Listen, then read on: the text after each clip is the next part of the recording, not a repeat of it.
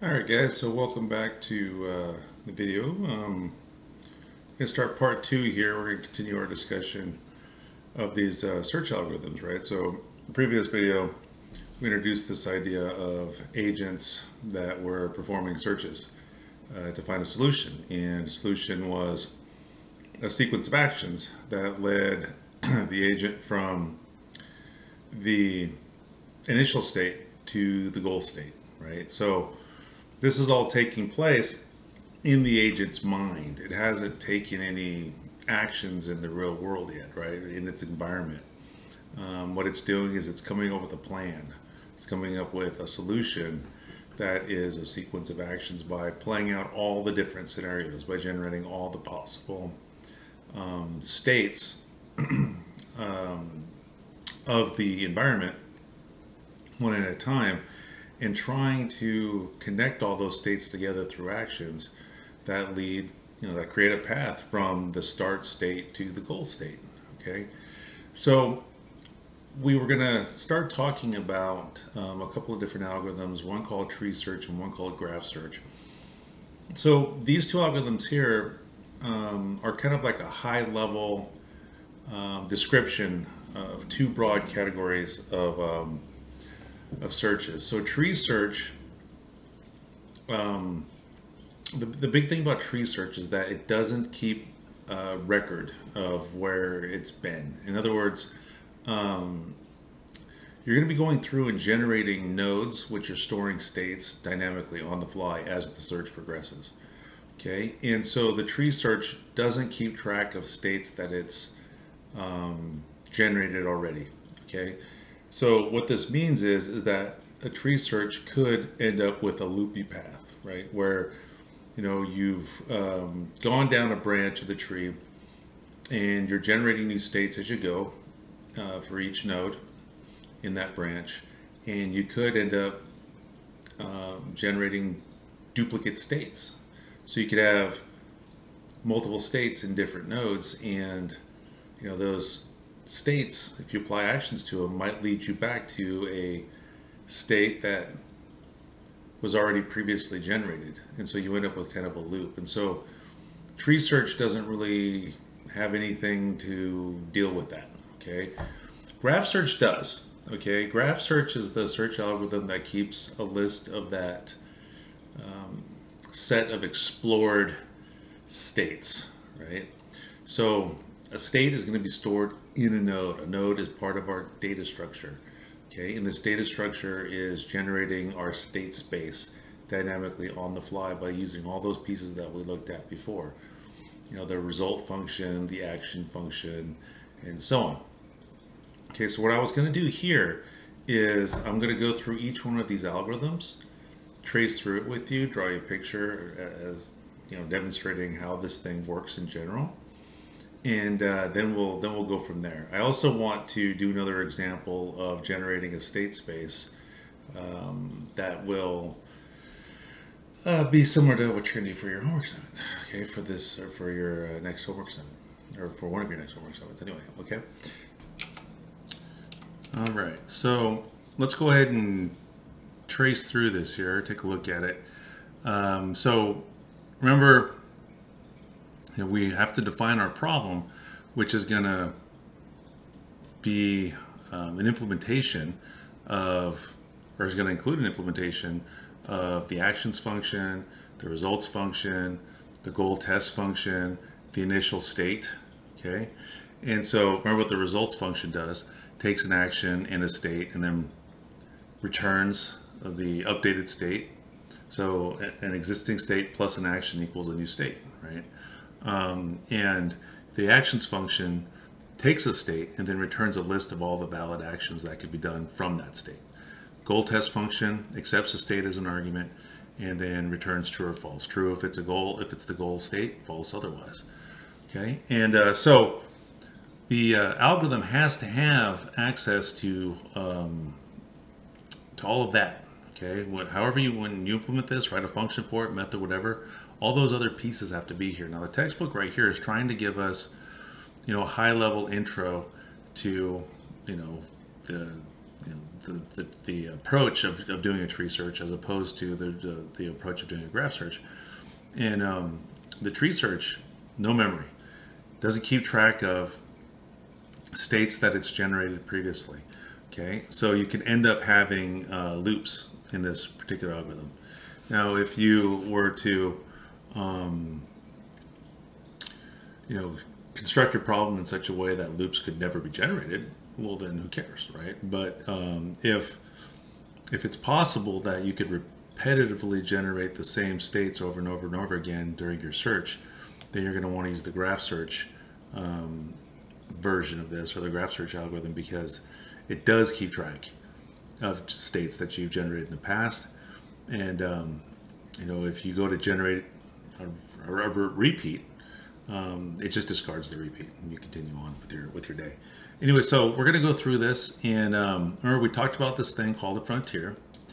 And if I was going to be coding this in C++, I'd probably make the frontier. I'd make it like a vector, because you need it to be able to grow as much as you need it to, because you don't know how many states. Or you'd have to keep in mind how many states you could possibly generate from any particular state, right? You'd have to be thinking about, well, okay, how many actions can I have from this particular state? Because each action that you have from a particular state is going to determine how full your frontier is going to get, essentially. So if you can guarantee that you only generate so many child nodes and therefore so many states, then you could make your frontier fixed in size. But using a vector might make it easier, or a list in Python. And that's what they use, I think, if I remember correctly. Either a list or a set. Some kind of sequence in Python is what they use in their Python code. All right, anyway, so you got that frontier. And so let's just go through and see how this works. Okay, get an idea for how it goes. So, it starts off here by saying, initialize the frontier using the initial state of the problem. Okay, so remember, we were defining the initial state within that whole problem definition, as I was just saying a second ago. You got your start state, as well as your actions function and your results function. Okay, so I'll just call that state state 1. Okay, so this would be like a node. I'd define it with a struct. And so these nodes are going to contain 4 things, as we're going to see here in a second. They're going to have a state that they are responsible for knowing. So state 1, whatever that might be, state 1 might be vacuum world, might be representation of vacuum in the left square, square dirty, other square empty, no dirt, and then whatever action led to this state. Now, if it's the very first state, there is no action that led to it, right? So that's going to be null. So I'll just make a little 0 there for null. So no actions caused this state to come into being, because this state was the first state that the agent, or the current state that the agent finds itself in. And so it's trying to generate additional states, so that way you can think ahead into the future and make a plan, find a solution to what it wants. And so you're trying to go from this initial node and generate a whole bunch of series of nodes, creating a tree that eventually you'll have a leaf that's a node that's holding your goal state.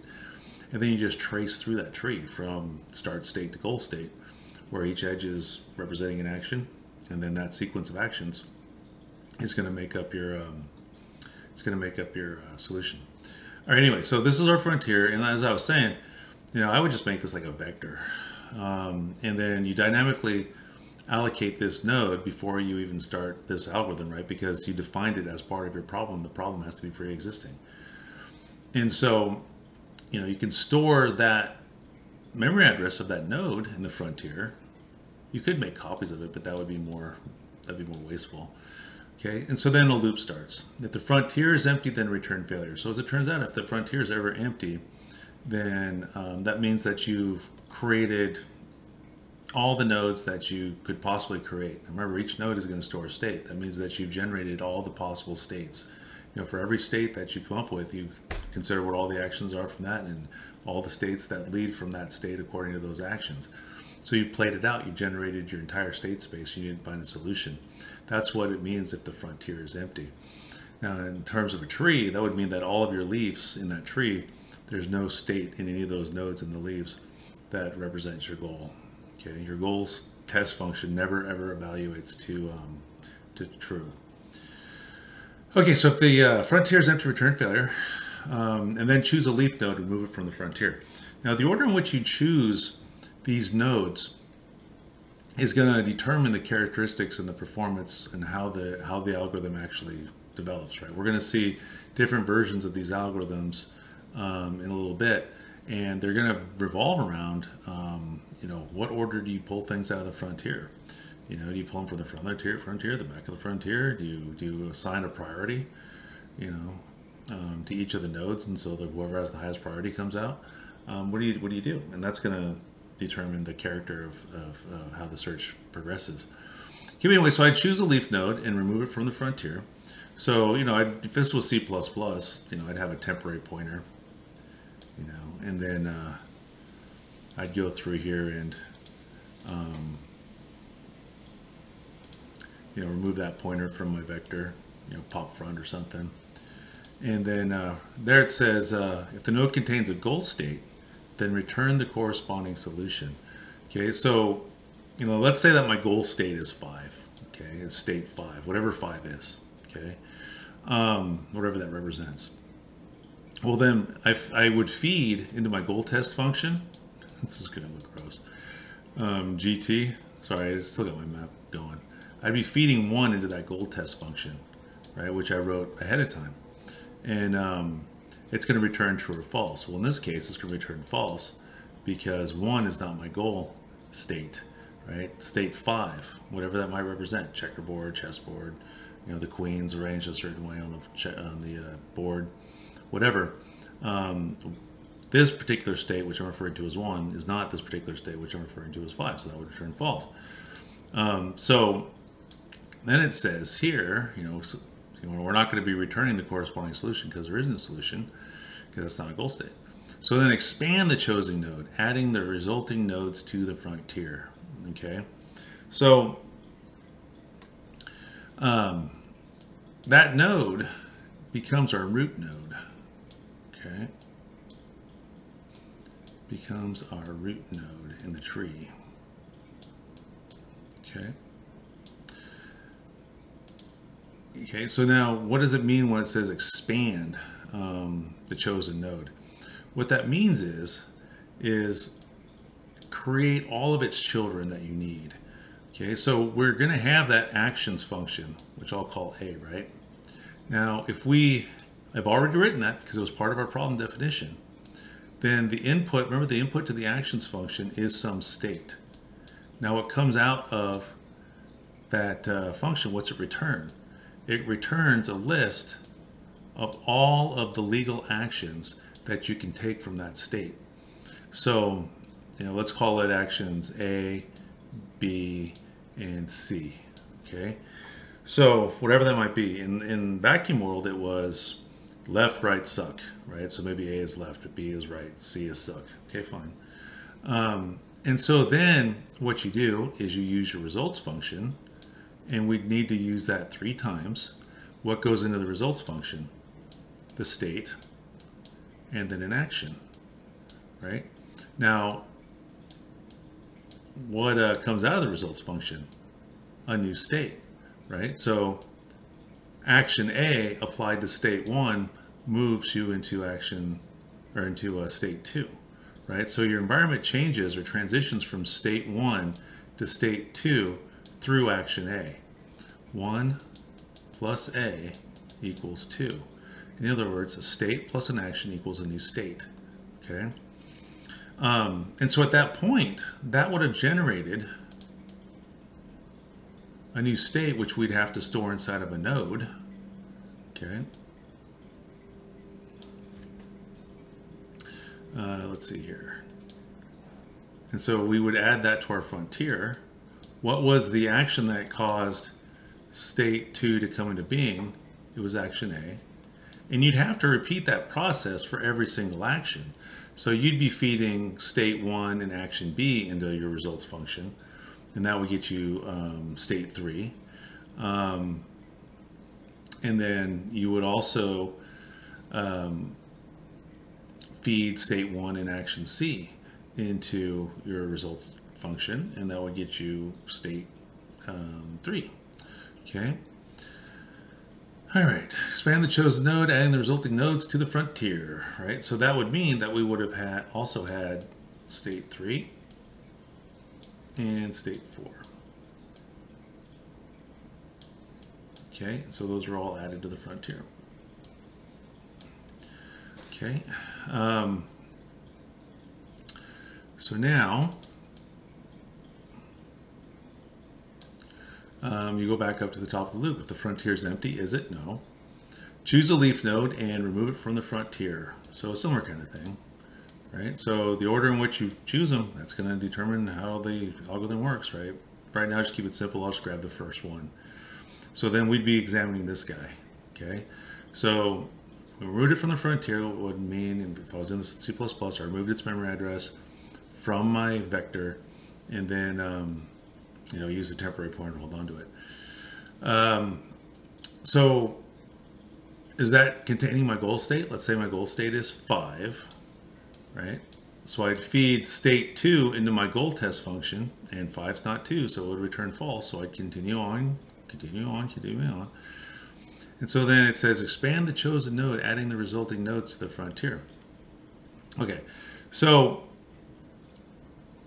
the each node that gets generated, in addition to storing the state in the action that caused it to come into being, that state to come into being, needs to keep track of the parent node, right? The node that spawned it. Okay, this will be important here in a second. So, because remember, each one of these edges between the nodes represents an action. What action? Action A, right? Action A plus state 1 equals state 2. Okay, so it says here, expand the chosen node, adding the resulting nodes to the frontier. So let's say that we expand this node, or we try to, right? So that would mean that we feed 2 into that actions function, and let's say that the action function returned null, right? In other words, there's no legal actions to take from state 2, right? Well, then that subtree is done, right? That's a leaf. There's no goal there, and that path is terminated. Okay, so then we would go back up to the top of the loop, and then we check the frontier again. Is it empty? No. There's a state 4 here. I guess that's the next one in there. Okay, so let's say that we grab that one. We have to remove it from the frontier. Okay, and then we check it. Is this the goal state? No, because the goal state's 5. So we feed state 4 into our actions function. Let's say that it also returns null. Okay, well then that means that, you know, that particular subtree, that part of our state space is at an end. Okay, so, but we're keeping track of who our parents are. It's very important. Okay, oops. Now we go back to the frontier and we grab it, okay, and remove it from the frontier. Oops. And then we feed it state 3 into the goal test function. Goal test function says false because it's not 5. And so then what do? Expand the chosen node. So let's say that we feed state 3 into our action function, and it gives us action D and E. Actions D and E. Okay. So then we would take state 3, action D, feed that into our results function, and then that would lead us to state 5. Okay. And then if we were to feed 3 and action E into our results function, then we'll say that that would give us state 6. Okay. So those nodes would then be getting dynamically allocated. Node star n equals new node, right? And you'd be populating those nodes. Let's add this over to our tree here. That was 3 and D. Okay. You'd be populating with the state. You'd initialize with the state, the action that caused the state to get generated, and the memory address of its parent. Okay, and if we were keeping track of path costs, we'd also do that too. Okay, so now we've got node 5, which was generated by action D. We add that to the frontier, and then we got the node with state 6. Action E generated it. We add that to the frontier. Okay. So we go back up to the top of the loop. Is the frontier empty? No. So then we choose a leaf node and remove it from the frontier. So I've just been grabbing the leftmost one. And then we say, well, does that node contain a goal state? Well, yeah, there it is, 5. Okay. So algorithm's over. Return the corresponding solution. Okay. Now remember, we populated this thing with its parent's memory address. Okay. So the algorithm's over. So who cares about state 6? We found our goal. Okay. So we have a solution. We can go from state 1 to state 5. State 5 is the solution, or the goal, excuse me. So what's the solution? The series of actions that link those states. Okay.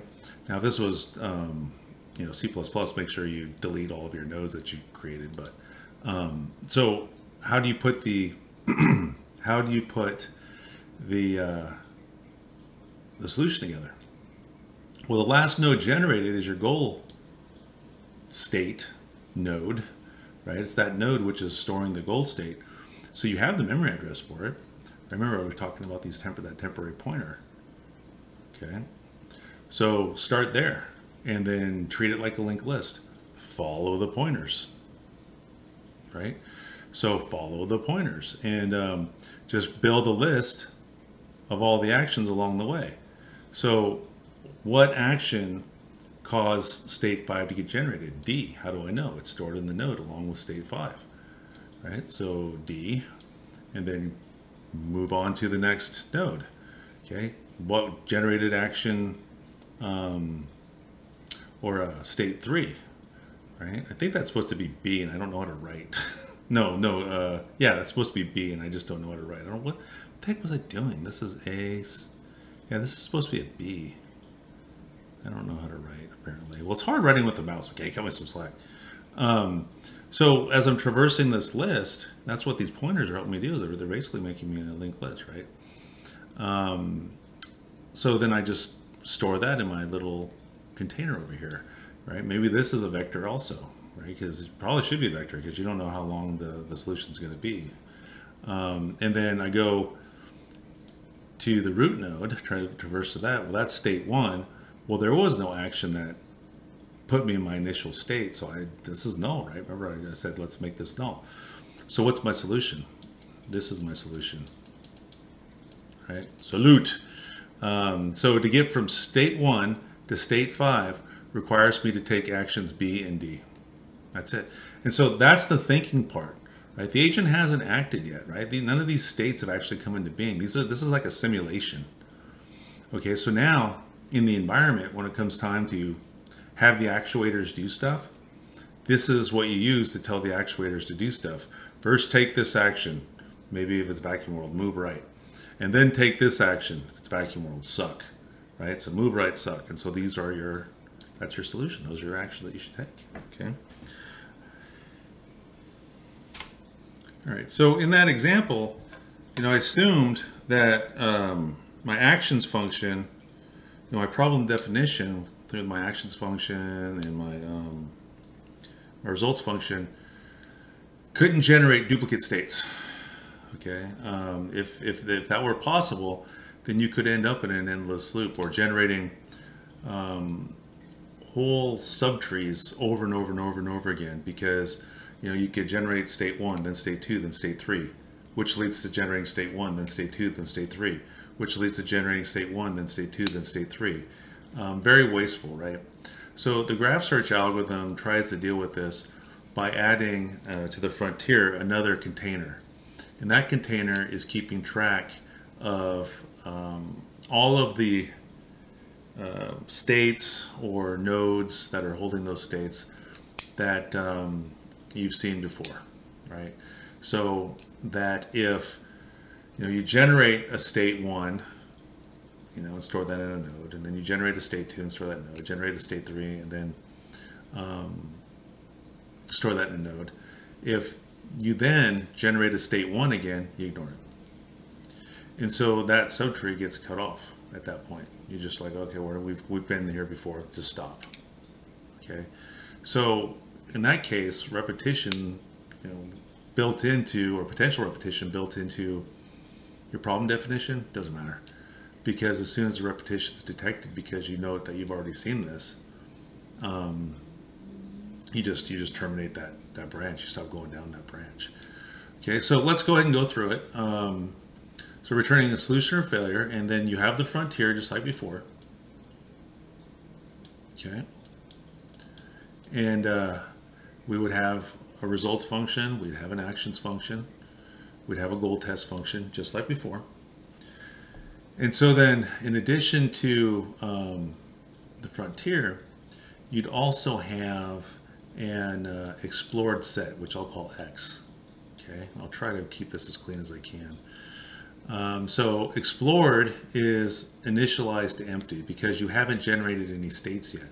So as you generate states and put them inside of nodes, you're exploring them, you're visiting them, you've seen that state before. Okay, now the frontier gets initialized with the initial state just like before. So let's say that is state 1. What caused state 1 to come into being? Nothing. It's your initial state. There's no action that led to it. Okay, so here's your loop. If the frontier is empty, then return failure. Similar, nothing new there. Choose a leaf node and remove it from the frontier. Okay, use a temporary pointer again. If you're doing this in C++, or however you want to do it, right? As long as you're following the algorithm, right? So that gets removed from the frontier. Fine. Okay. If the node contains a goal state, then return the corresponding solution. Let's say that our goal state is, 6. Okay, I'll just put 6 up here to remind us. All right. If the node contains it, okay. Otherwise, if it doesn't, then you're going to get past this return statement, right? The algorithm's going to continue marching on. So then add the node to the explored set. Add the node to the explored set.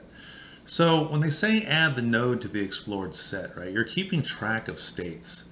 Okay, so the term between node and state is kind of blurry at this point, right? We're going to talk about it a little bit more here in a minute, but remember, a node is a structure that's storing some information, right? Struct node. Okay, so what were we storing again? Representation of the state, representation of the action, the memory address of the parent, or reference to the parent, and if needs be, a cost, right? But for this example, we haven't been keeping track of any costs. Okay, so if you're dynamically allocating nodes, then you wouldn't be able to use your using memory addresses like I suggested with my frontier. You wouldn't be able to just put the memory addresses in here because every single node would have a different memory address, right? So this really needs to keep track of states that you've visited. Okay, so maybe I'd put a representation of state 1 in here. Okay, add the node to the explored set and then expand the chosen node. Okay, adding the resulting nodes to the frontier. So what does that mean? Feed 1 into your action function. Okay, and so let's say that results in actions A and B. Okay, then what? In turn, you feed state 1 and action A into your results function. That would give us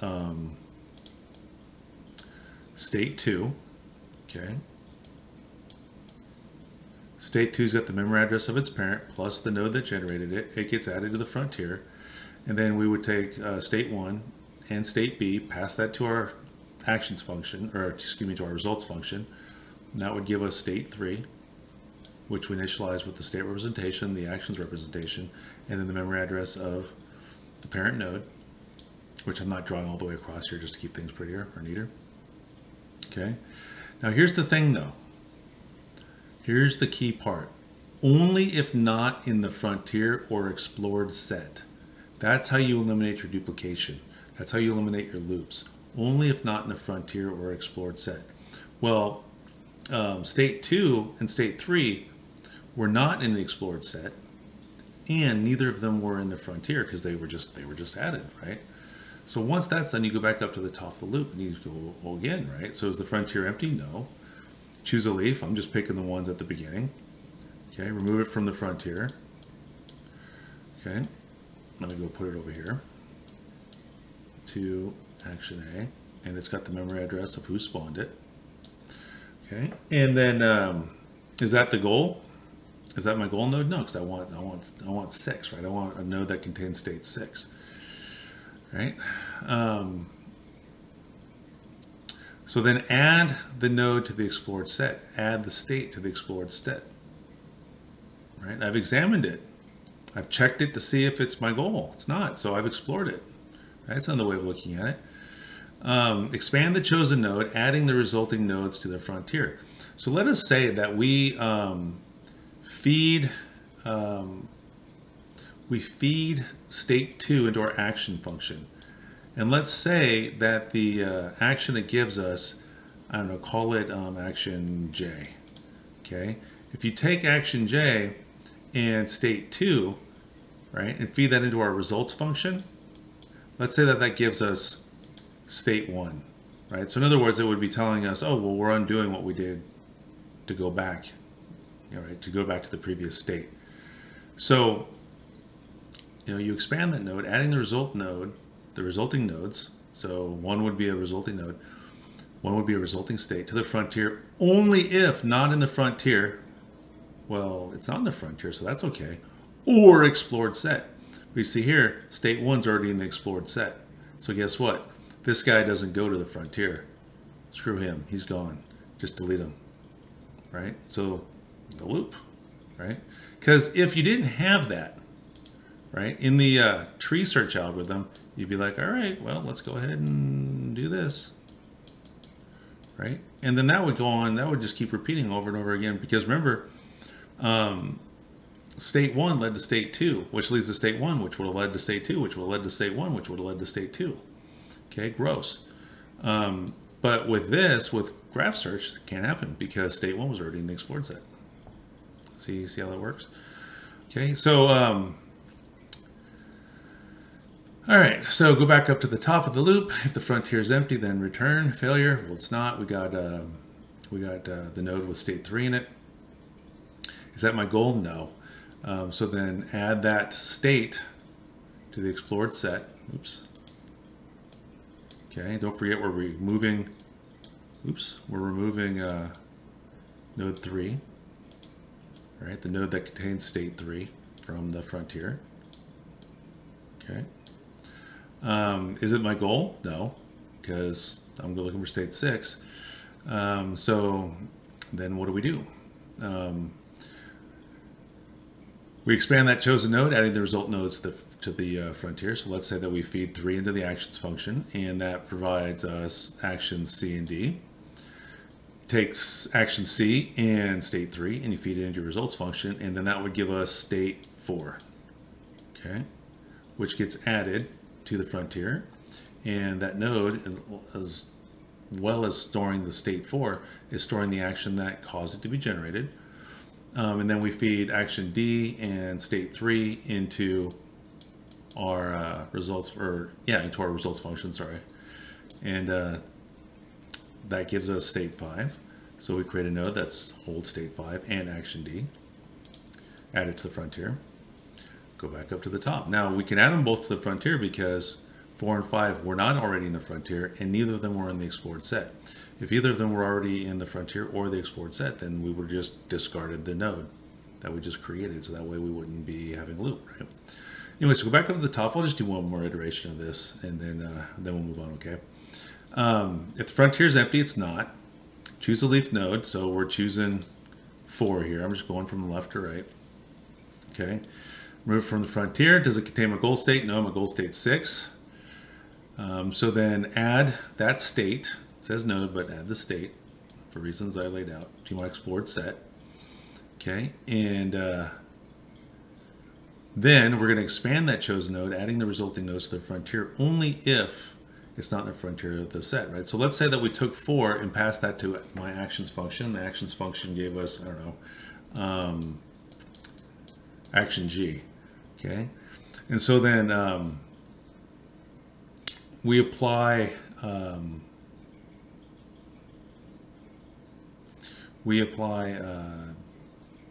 state 4 and action G. We give that to our results function, and then let's say that gives us state 5. Okay, so would we create a node that we add to our frontier for a state 5? No, because there's already one in the frontier, so we would just discard it, just delete it. Okay, so state 4.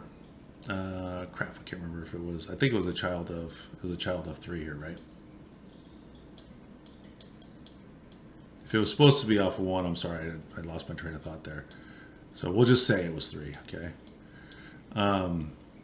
Cool. So it's not the frontier anymore. So we go back up to the top. Frontier is empty. No. Choose a leaf node. Well, there's only one in here. Remove it from the frontier. Is that my goal? No. So then what we're going to do is we're going to add that to the explored set, its state, right? And then we expand that node. So let's say that we feed 5 to our actions function, and that returns state E, and then, or excuse me, action E, and then we feed 5 in E to our results function, and then that returns state 6. Okay, so do we add a node that has state 6 in it to the frontier or to the frontier? Yes, we do, because there's no state 6 in the explored set, and there's no node that contains 6 in our frontier. So we go ahead and we create a node that has 6 in it in action E. That's on our frontier. Okay, and I think 5 was going to be a child of this guy too, right? Okay, and again, if I was supposed to do that up here, I'm sorry, I lost train of thought, but you hopefully get the idea. Okay, all right, so go back to the top of the loop. Is the frontier empty? No. Choose a leaf node and remove it from the frontier. Boom. If the node contains the goal state, then return the corresponding solution. Yes, it does. So we'd feed 6 into our goal test function. Goal test function return true. We have our solution. And remember that each node has a memory address of the parent that spawned it. Okay, so now we have to construct our solution. So what do? This is our head node. It's just like a linked list. We traverse the linked list, going all the way back up to the very top of the structure. So our solution would contain what? Well, we start off at the first, at that goal node, whose memory address we have because we just generated it. And so what was the action that it was storing? E, right? Oops, what did I do here? That should have been D, right? Yeah, that should have been D. Sorry about that. So E, and then we go to the parent node, get action D from there, go to its parent node, get action B from there, and then you go to its parent node. Well, there was no action that caused state 1 to come into being, so that is your solution. Now, since I went from bottom up, it's backwards, right? You don't go from state 1 and apply action E to it. So we'd have to put this in reverse order, or start the implementation of the solution from behind and then work our way. But this is actually the first action that you should take, and this is the second, and this is the third. So start with your initial state, state 1. From state 1, you take action B, okay, and then that transitions you into state 3. And then in state 3, you take action D, and that gets you into state 5. Okay, and then from state 5, you take action E, and that gets you to state 6, which is your goal state, right? So remember, it's a two-phase operation, right? The agent is doing its thinking and then its execution, right? Its searching phase and then its execution phase. So everything that I just drew up for you, that was part of the searching phase. And then once it has the solution, you know, all these actions would be fed into the actuators of the agent, and then that would solve the problem, because then the agent would end up in the state of the world, or yeah, in the world state. That is your goal, is that you want the agent to be in, right? That's your solution to the problem. Okay. All right. So hopefully I didn't lose you here. Hopefully I didn't misremember, you know, what level these were supposed to be on. But if I did, you get the idea. Okay. All right. So let's continuing on, just for a little bit longer here. So I got to switch back over to my slides. All right. So that's how those work. And this figure in the text is just kind of giving you an idea of how the search progresses on that map of Czechoslovakia, right? So this pattern should look familiar. And if this is your initial state, okay, you know, you go through the tree search, and what do you end up with? Well, these are your nodes on the frontier, right? So this is your entire potential state space, right? But in memory, you would only have 4 nodes after one iteration, right? Because you'd have your initial node, and then you'd be generating these 3 on the fly, okay? And the contents, or each state, is generated by applying an action that's possible from this initial state to that initial state, right? So if the possible actions were go this way, go this way, go this way, right? Well, you take the state, feed it into your actions function. The actions function would say you can go this way, go this way, go this way. And then in turn, you would take that initial state and the go this way, give that to the results function. The results function would say, okay, well, here's your new state. And you put that in a new node, okay? And then from there, similar kind of thing happens again. So for this node here, its frontier is this guy right here, and so it generates it. From this node right here, its frontier is right here, right? And so on. And so you can see, kind of get a feel for how it can grow across that graph. And what's nice about this is that, you know, it's not a nice clean tree. The underlying light gray is the actual search space that's possible, okay? And as the AI is thinking, right, this is memory growing, and it's examining each one of these leaf nodes as the structure grows, as the graph grows. Are you my target? Are you my target? Are you my target? By target, I mean, are you my goal? Are you my goal? Are you my goal? Because if this is the goal right here, what's the solution? Well, go backwards, follow backwards, right? All the actions. What action led you to the goal? Well, it was the action that took you from this state to here, right? And then you just recursively go back and do it again, do it again. Okay, so this is another view here. This is a view for graph search, and shows you how it could progress, and in a different way, right? Just a different graphic, really, just a different point of view, I suppose. So that's your initial state node, and then the frontier, you know, in the gray is the underlying possible search space or state space, and then you know, these guys in your white circles, these white nodes, these are your frontier. So each one of these is going to get generated in turn, right? So in graphic B here, you know, this was the next node that got created, right? And then here's its frontier, okay?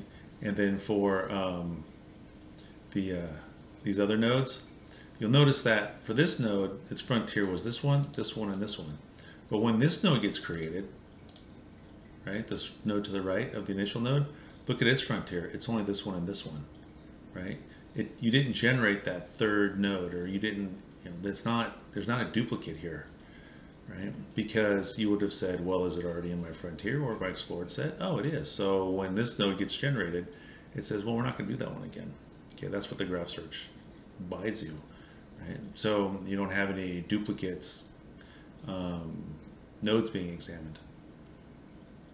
Okay, so infrastructure for search algorithms. So let's talk about this really quick. And I've already been talking about this in the example, right? So a data structure is needed to track the search tree construction, right? So struct node, right, or class. Okay, if you're thinking Java or Python. Okay, so nodes are, you know, what make up the tree, what make up the graph. You know, as I was drawing all that stuff out. So in C++ you could write a struct. You know, in Python you could create a class. In Java you create a class. What goes into that node? You know, struct node. What's the field? Right? So state would be one. Okay, however you choose to encode and represent the state. So you got that field. Parent. As I was saying, remember I was telling you, the pointers, how we follow the pointers backwards. So you got to keep track of the parent node, action, the action that's applied to the parent that generates this child node, and then if there was a path cost. Now in the examples I didn't keep track of a path cost, right? But the path cost would be the result of that cost function, and the text refers to it as g of n. So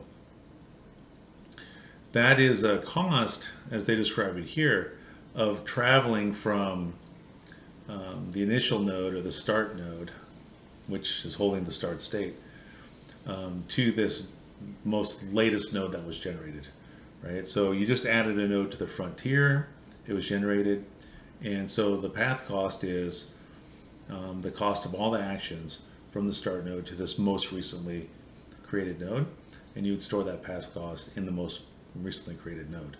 So each node in the tree has to keep track of the state that it's responsible for in the search space, the parent node that caused it to get generated, the action that was applied to the state in the parent node that caused it to get generated, and then the cost you'd have to pay to get from the first state, which is in that parent node, to the node that we just generated, right? This node that's keeping track of all this information. Okay, so figure 310, nodes, data structures, search tree constructed from them. So what do they have? Okay, so remember, this is weird, it's backwards. The nodes are keeping track of their parent, so that way you can construct the solution at the end. If this was the goal state node, we'd follow the pointers all the way up, recording the actions as we go. And then by the time you get to the root node, you've got all of your actions in a nice list. So that node is keeping track of who its parent is, not its children, who its parent is, some representation of the state. So this is the 8 puzzle, right? The sliding puzzle. So this would be a representation of the state. Maybe it's a 2-dimensional array, maybe it's a 1-dimensional array, maybe it's bits, whatever, it doesn't matter. Okay, some representation of it. The action that caused this state to come into being when applied to the state stored in the parent node. Okay, so the action that got us here was right. Okay. However, I'm trying to look at this puzzle. I'm like, how would you get to this by moving a tile to the right? I think they made a mistake in their graphic. Maybe 4 should have been over here or something. But whatever, right? So you got into this state by applying right onto your parent's actions, or onto your parent's state. Okay. And then these are nodes that contain the states that were generated from passing this state into the actions function, right? As I demonstrated. All right. So this algorithm right here is just telling you how you could create a whole separate function, a whole separate subprogram that would be responsible for creating these nodes, right? So what does this mean? Okay. This means that the algorithm would have to have, in the code that you would write that implements that algorithm, would have to have these things in scope, would have to have access to these things. The problem definition, remember, what's the problem definition?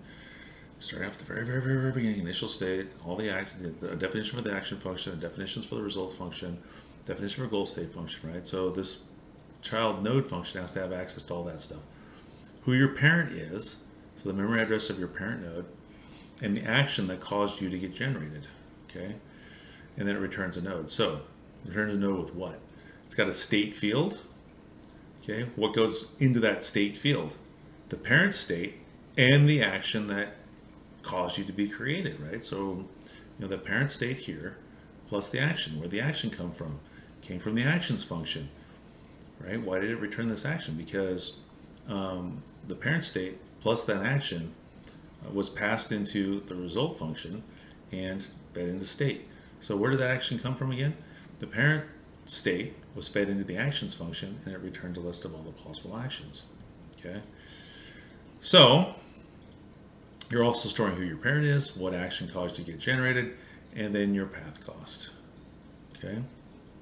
And so then to generate that function, or to generate the solution, you can just create another function that just goes through, follow the pointers one after the other, right? Follow the links, follow the references, right? However you're chaining them together in whatever language you're choosing. Okay, so a couple more things here, then we'll call it a video, okay? So what structure do we store the nodes in? What do you use for the frontier? What do you use for the explored set? Okay, well, the textbook says use a queue. Now this is confusing. If you've been reading the textbook, you know, they say, oh, well, let's use a queue. And they use that term to refer to both, you know, we're used to talking about a queue and a stack, right? You're thinking that's more common. They use the word queue just to mean a storage space, really. And so they identify a FIFO queue. They talk about a FIFO queue and a LIFO queue, right?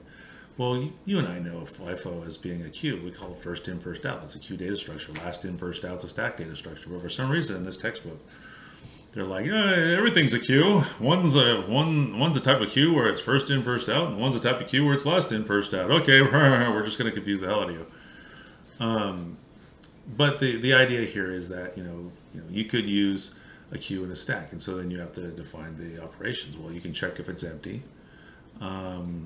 Pop, remove the first element, return it, insert, add an element. So, if you were coding this, for a homework assignment or something like that,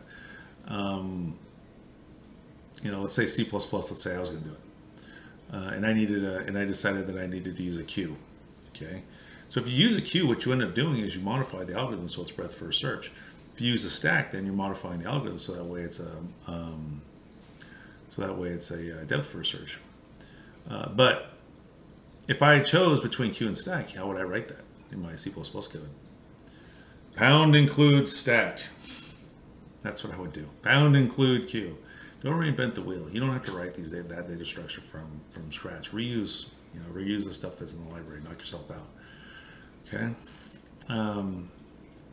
So that clarification again, nodes versus states. Okay. So the node is part of that search structure. Okay. So, node, when we talk about node, think about node from your traditional data structures class, right? You defined a node and then you stored information in the node. Okay, and then you added nodes to the tree or to the linked list to store information in the structure, right? Well, it's the same kind of thing here. The big difference is that the nodes for these searches are being generated dynamically on the fly. You're not creating the whole structure first and then doing a search afterwards. You're doing it at the same time. Okay, that's the key thing to take away from this, right? So you're going to have your first major programming project. You're going to basically be implementing one of these algorithms. So don't do what you did from data structures, right? And create a giant old tree, populate it with all the information, and then do the search separate as a two-part process, like you did in your data structures class. If you do that, you won't get you points, right? These data structures have to be generated as part of the search. Right? They're melded together. That's to maximize efficiency. Okay, because you don't need to generate an entire tree that represents, or an entire graph that represents the entire state space in order to find a solution. It's wasteful. Okay, if you have any questions about that, give me a holler, and I'll do my best to try to explain it another way. So a node, we use that to represent a tree. What's a state? A state is a configuration of the world or of the environment, right? So a state in vacuum world, vacuum left square dirty, right square clean, right? That state would have to be represented somehow as a string, as an integer, as a whatever. And then that information is stored inside a node. So the nodes contain the state. Nodes are on particular paths within the search tree. The states aren't. Separate nodes can contain the same state, right? That was the reason we had possible problems with those loopy paths, and why you might need to have, use the form of graph search instead of the tree search, because it is possible. You might think about tic-tac-toe, right? If you're generating all the different states, you'd have, you could end up in a state where you've got 3 X's in a row along the top row, right? But you'd have a couple different paths that could lead you there, right? Higher up in the search, maybe the X went in the upper left-hand square first, right? And then that's along one path that leads to 3 in a row. But another path would have the X in the upper right-hand square, right? So both ways are going to eventually lead you, both paths are eventually going to lead you to 3 in a row along the top row, okay? So, the nodes themselves are in particular paths, but states can be represented in multiple locations within the search space, and therefore within the search tree, and therefore along separate paths. All right, so I'm going to just do a couple more things here. How can we measure performance? Right, so we can talk about, and we will a bit as we go on describing these different algorithms, we can talk about completeness of a particular algorithm. Well, what does that mean? If there's a solution, is it going to find it? Okay. Can we guarantee, will the algorithm be guaranteed to find the solution? If so, then it's complete. Optimality. There could be 3 different solutions, right? 3 different sequence of actions that get you the tic-tac-toe 3 in a row. Did you get the optimal solution, right? Does the algorithm tell you the fewest moves it would take to get those 3 X's in a row? Is it optimal? And then, just like any other algorithm, right? If you take your analysis of algorithms class, or heck, even data structures, right? I talk about, complexity analysis in that class.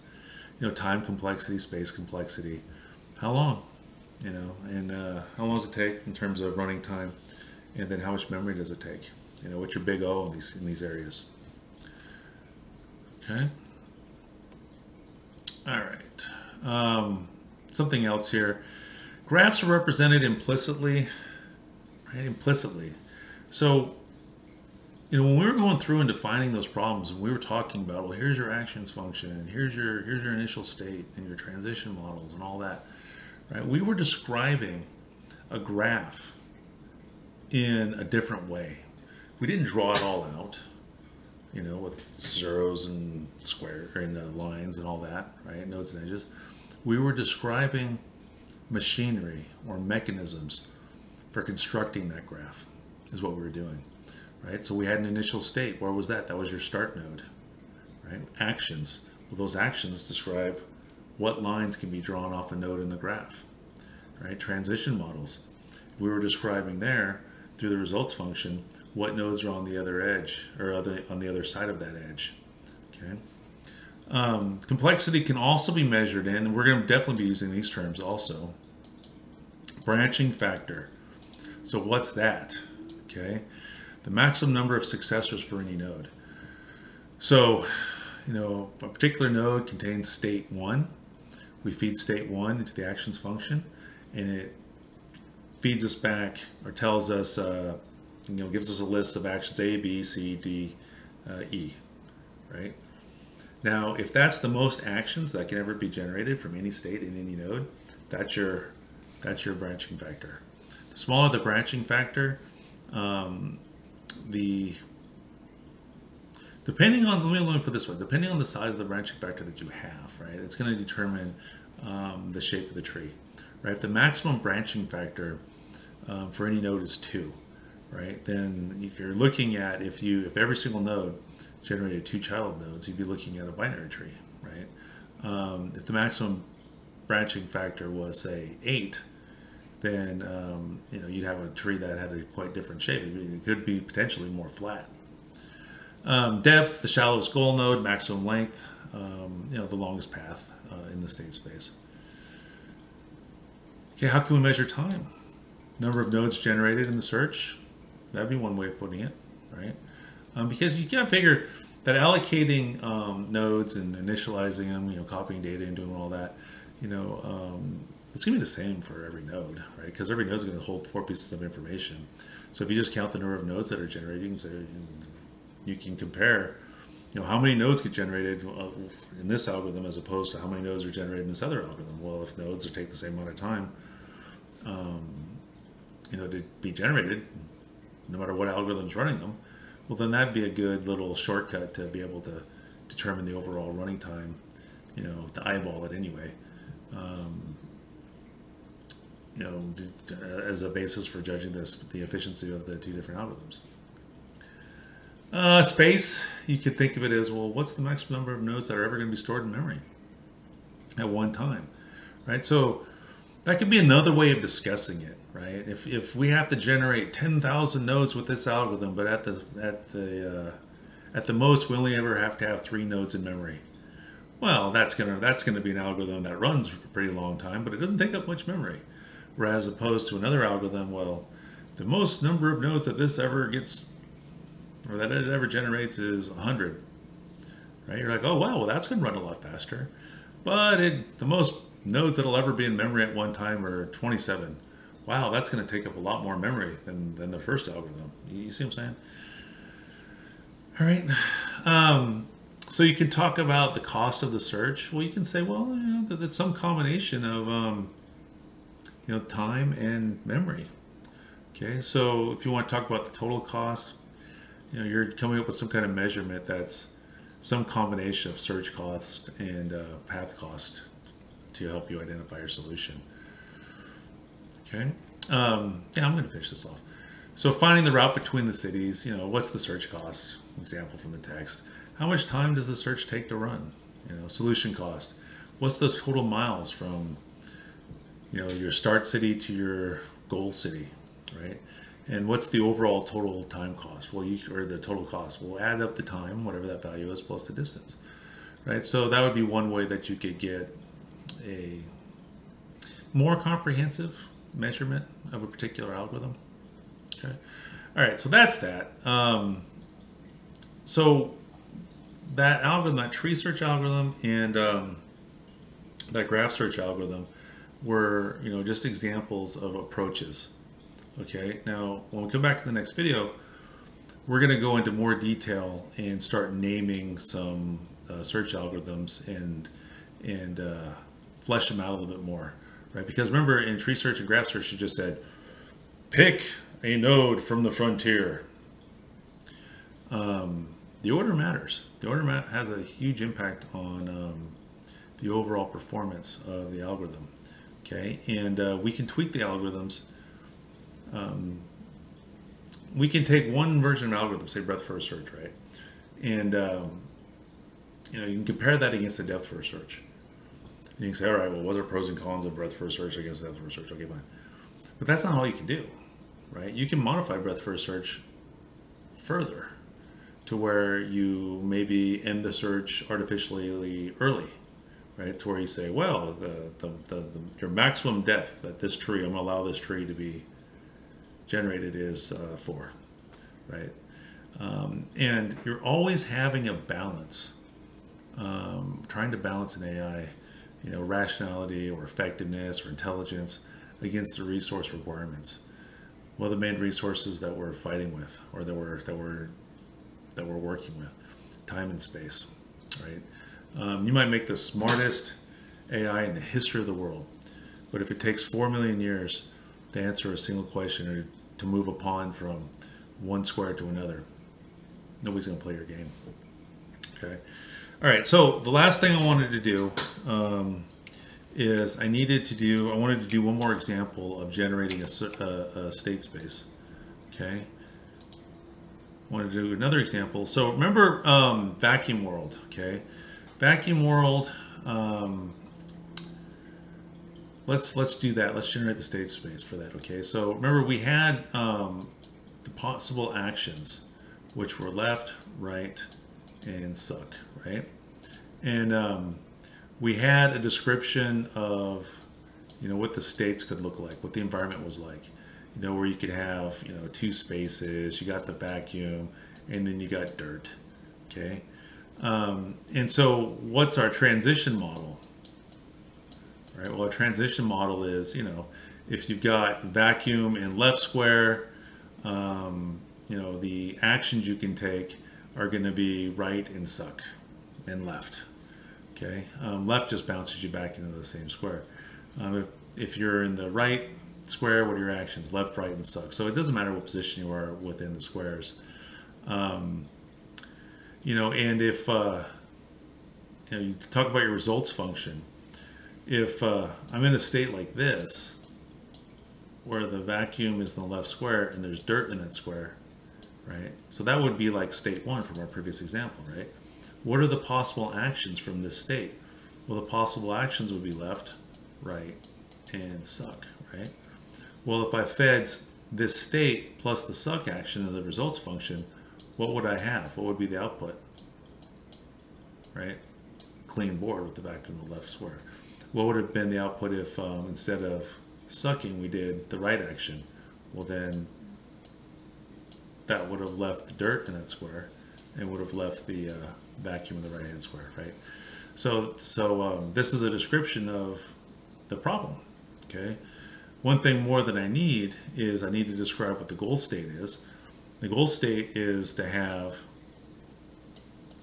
a set of states where the floor is clean, right? So this is my goal state. Remember, goal states are set, right? And so, you know, in the previous examples, I had a set of 1, right? But this is a set of 2. And then you have to set up what your initial state is. Okay, so, you know, pick one for this example. So I'll just say dirt, dirt. Okay. So from there, if I want to build the state space by hand, right, and this is what those algorithms that we just did, that's what they do. Okay, that's what those algorithms do when you write up programs for them. So if my initial state is vacuum cleaner, right, and I'll just do a dot for dirt, okay, so that way it'll be easier to read. So what are the possible actions that I could take here? Well, I could go left, right? But if I go left, then I'm just going to end up in the same spot. I'm just going to hit the wall and then stay where I'm at. So I'll label that left. I could go right. I could go to the right. Okay.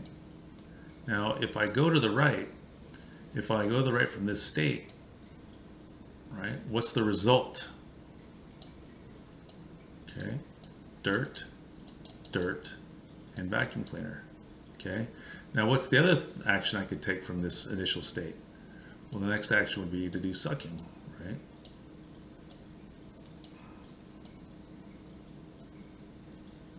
And so what would be the resulting state? Boink, right? So if this was, you know, like the tree search algorithm, this was our initial state, these guys would have been generated in the frontier, okay? All right, so now let's process this one. What are the possible actions? Well, I can go left, in which case I'm bouncing against the wall, boink. I could go right. And what's the resulting state there? Dirt here, vacuum cleaner there, that's going right.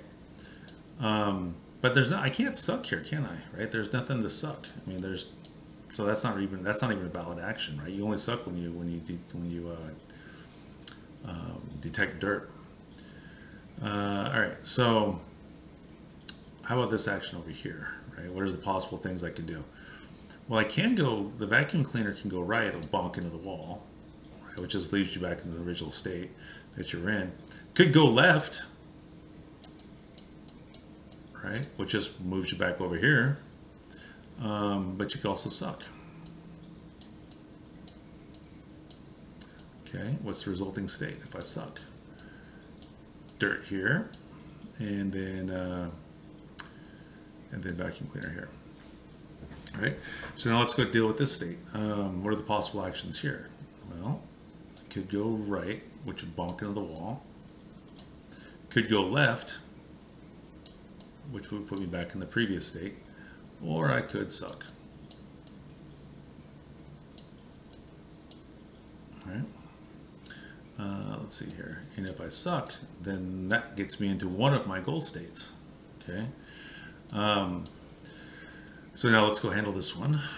So I'm kind of doing a breath first search here, I think. So what are the possible actions here? Well, I can go right. Bonk. My actions function would have fed me right, you know, left and suck.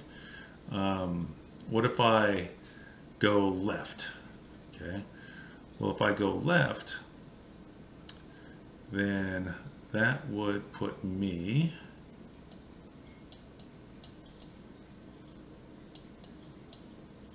here,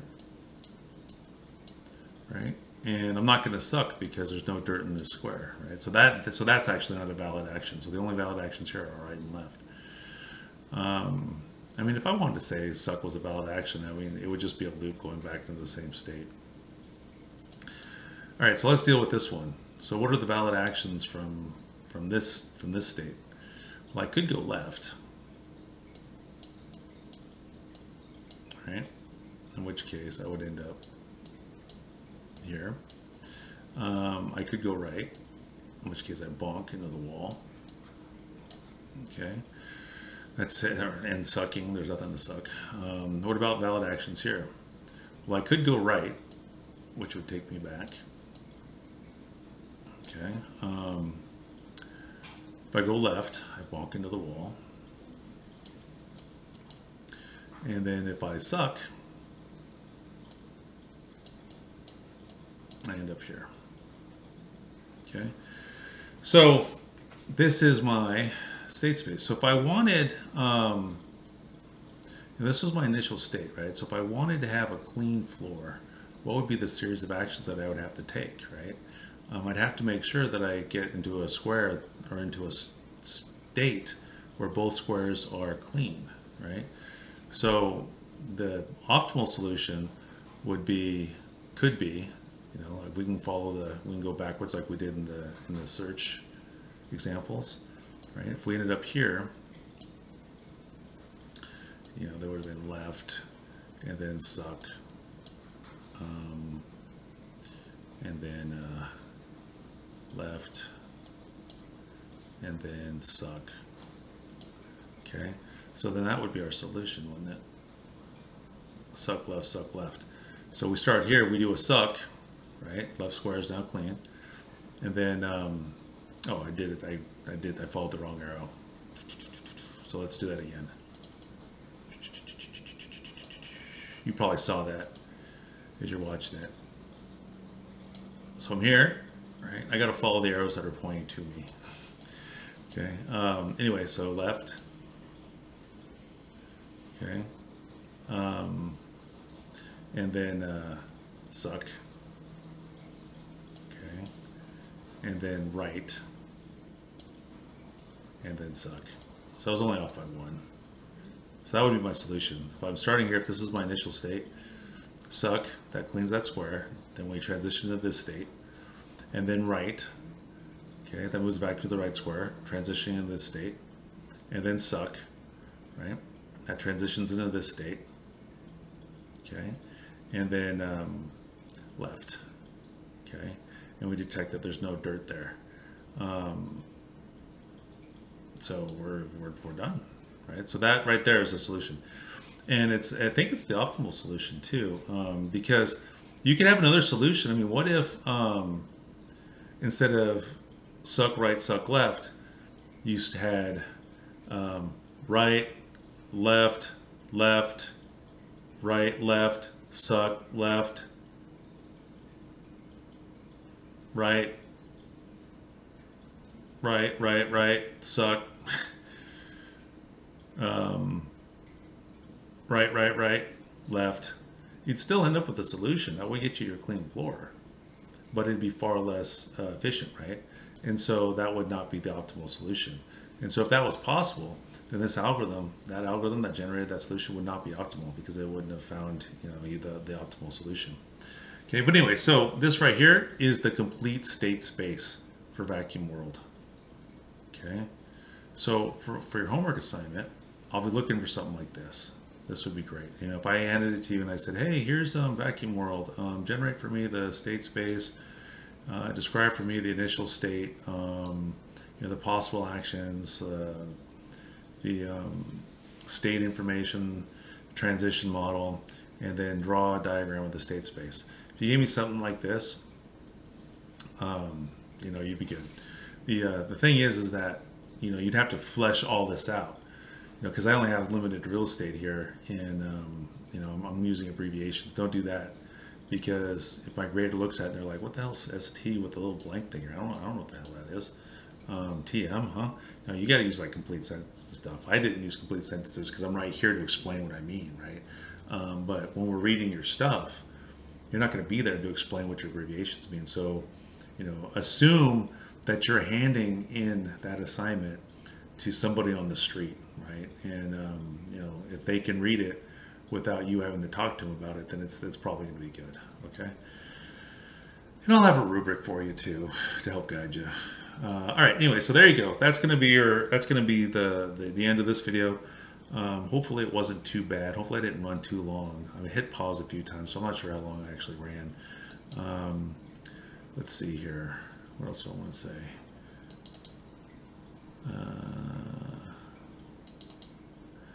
All right, so when we come back, what we're going to do is we're going to take a look at uninformed search strategies. I already told you this, right? So we're gonna dig into those search algorithms a little bit more detail, and then we'll finish up by talking about informed search strategies. So uninformed search strategies behave similar to what we just did. You know, they're just kind of a brute force type algorithm. There's nothing guiding the progression of the algorithm, the progression of the search, other than the order in which you pull things out of the frontier, essentially.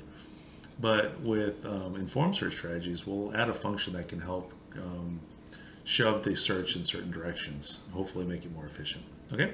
All right. If you have any questions, you know how to get a hold of me. Hopefully I was clear. Let me know how I'm doing. If you have any problems, any suggestions, I'm open. You know, we're in a weird situation with COVID-19. So let's stay safe, but let's work together, okay? It's a partnership. All right, thanks for watching. We'll see you next time.